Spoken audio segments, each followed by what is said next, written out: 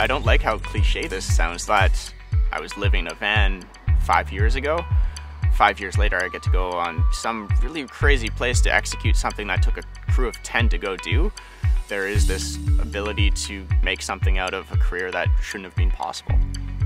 My name is Reuben Krabbe.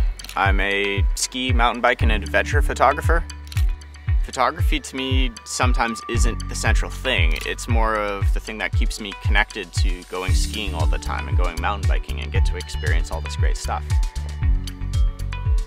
My process changes on every different project. I come up with a sort of ridiculous idea or an interesting place to go and try to photograph that along the way.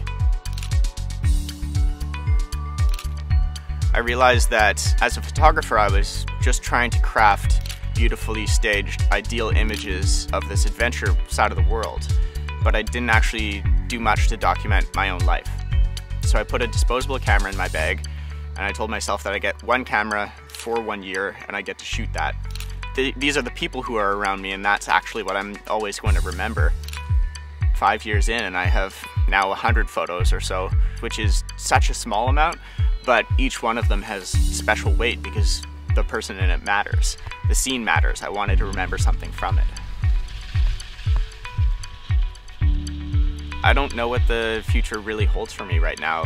I just need to keep moving and doing the things that I love. For me, that's going out and still shooting photos, spending a bunch of time biking or just skiing, because that, for me, it provides this baseline of happiness.